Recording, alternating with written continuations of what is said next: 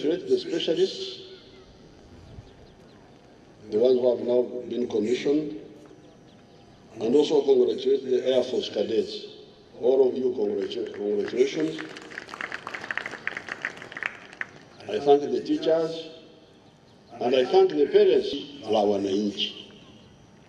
You are here to defend the wananchi, to defend the legitimate interests of the wananchi against illegitimate interests.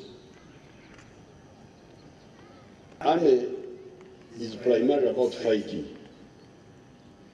So when you join the army, you must be eager. When there's fighting, you must be eager to go there.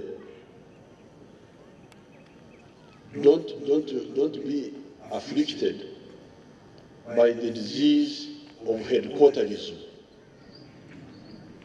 You are in headquarters, just only dealing with Posho.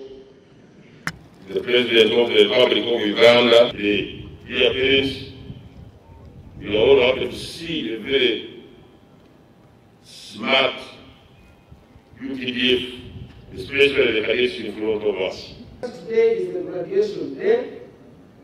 It only marks the beginning of your service career. Therefore, I caution you to observe the ideological consciousness for a soldier, because a soldier without ideological training is a potential criminal. The element is discipline. The foundation of UPDF is anchored on discipline, service with honor and dedication. Live up the UPDF values and attributes, and treat people as they should be treated. It is now my honor and gratitude to present to you 297 officer cadets altogether.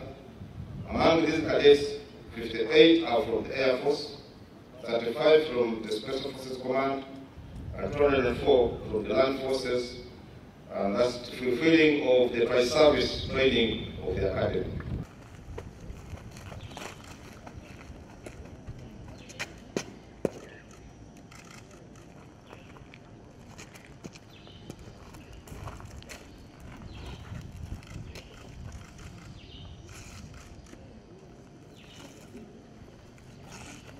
Join the President for photo opportunity.